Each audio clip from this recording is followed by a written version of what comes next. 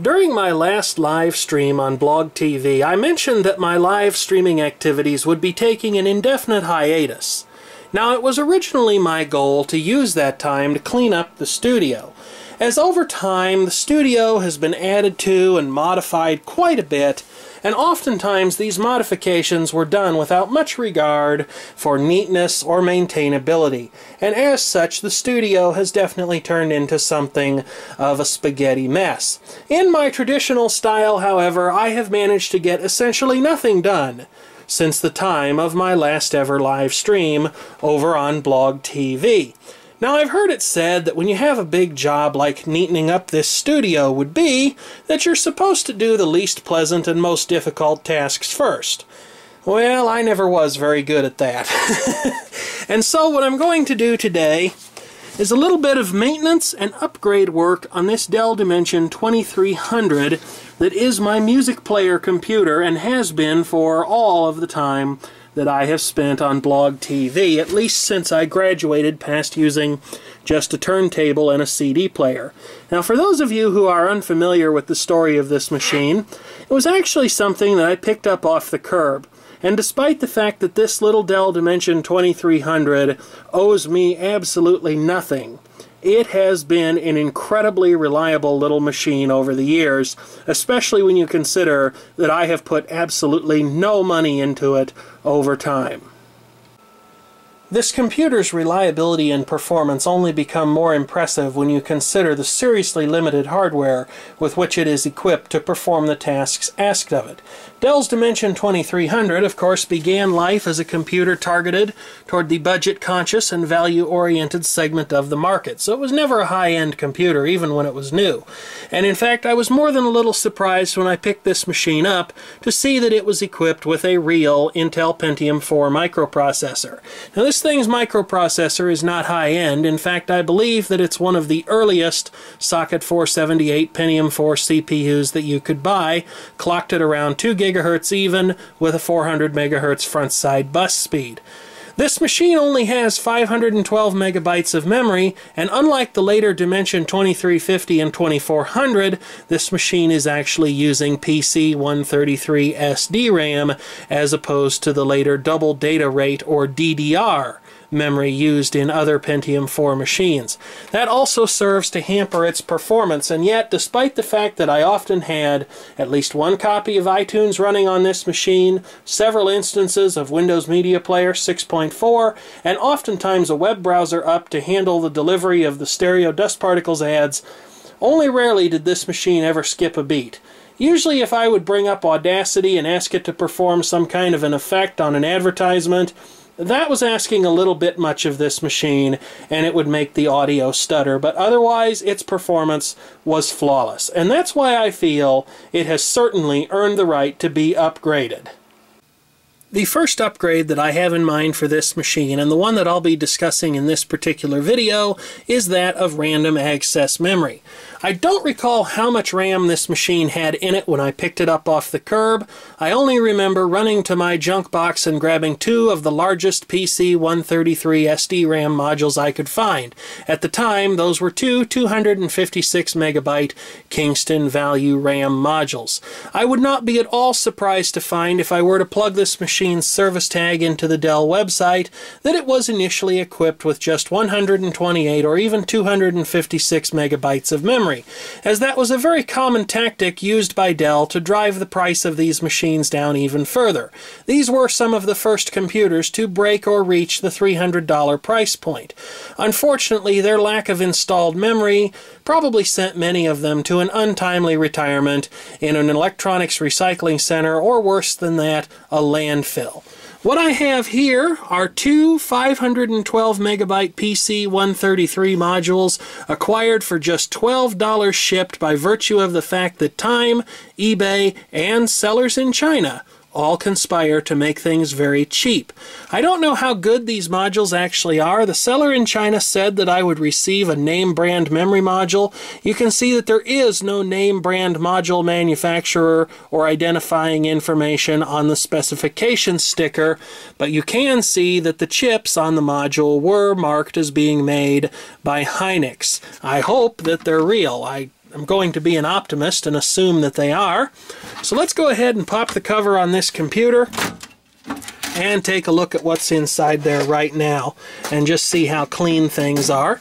There's the power supply that I replaced back many months ago, along with a little bit of grafted in wiring that is concealed from view underneath this CPU cooling baffle. You can also see that I had to install a replacement fan in this machine. And then here are the two PC133 memory modules inside the computer. And I'm amazed, given how dusty this old house is, just how clean this machine is inside.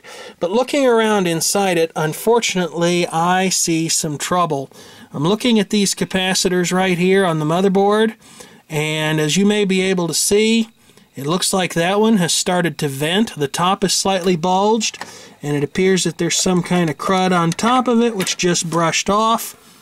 It looks like maybe this one down here is starting to do the same thing as well. And let's see, are there any other bad capacitors on the board?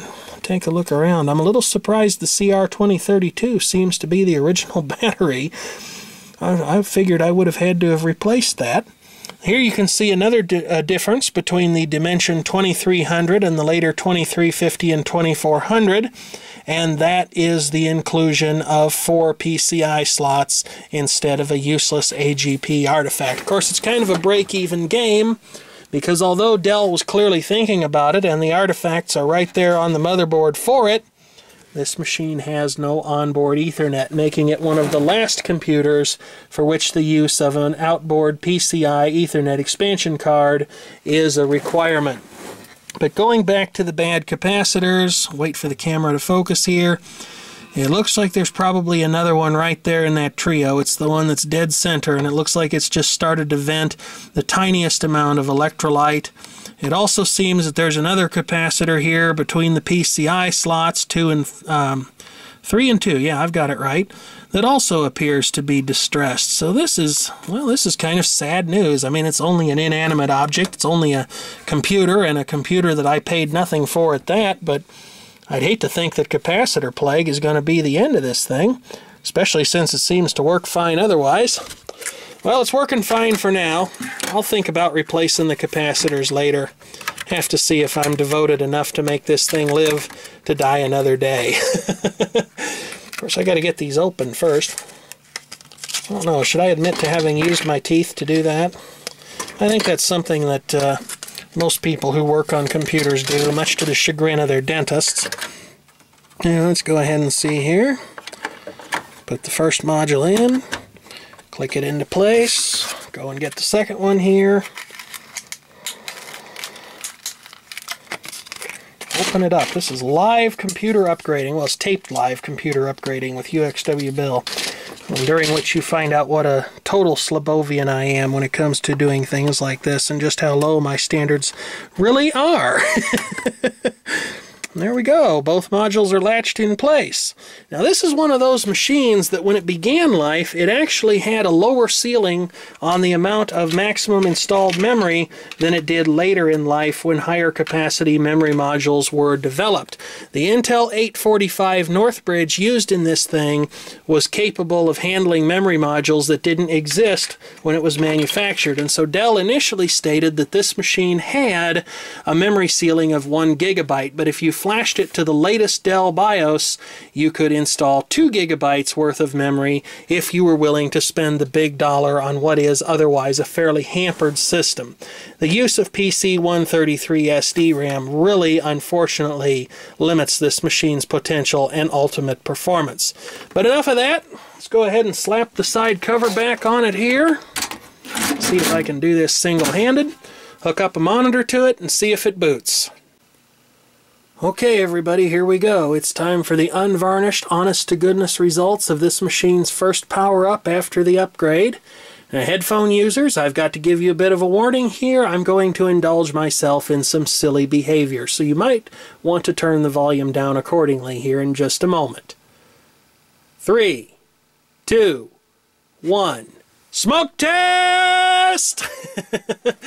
Oh, that'll probably earn me a lot of friends here at nearly 1:30 in the morning. I don't recall the exact keystroke to get into this machine's setup utility, but it looks like I made it. Amongst F1, F2, and the delete key, here we are with the system's time and date. The BIOS version, I should check to see whether or not that is the latest release, especially since the next upgrade I have in mind for this thing is a faster microprocessor. I believe it should be no problem to go up to, a 2.8 gigahertz processor or so with a 533 megahertz front side bus. We have 512 kilobytes of processor resident cache, the service tag, and then the number that we care the most about, the memory upgrade. And it would appear, at least so far, that instead of doing something spiteful, that this machine is actually grateful for the upgrade it's received. Though we should certainly steal a look in the event log and just see if anything interesting is going on in there. I haven't looked at this in quite a long time, but it doesn't appear to have logged too many items over the course of its entire history, although the dates on the first 3 entries are definitely what I would call dubious. However, the last one is definitely right on. Here we are at, well, it's actually 1:13, I think, in the morning, and it says that the memory size has changed. So with that done, I guess it's time to go ahead and see if this machine will actually boot into its operating system. So we'll go ahead and save the changes, and then just wait for Windows to start up here. The suspense is killing me. Never lose that optimism, kids. Wow, it is taking a good long time to boot. Probably got to count through all that memory and make sure it's really there. Make sure that I'm not trying to play some kind of a nasty trick on it. But I'm not the kind of person to do a thing like that. Let's just see what it is up to. Yep, it's counting through the memory. I figured as much. There you can see the PC 133 timing. And here comes Windows XP.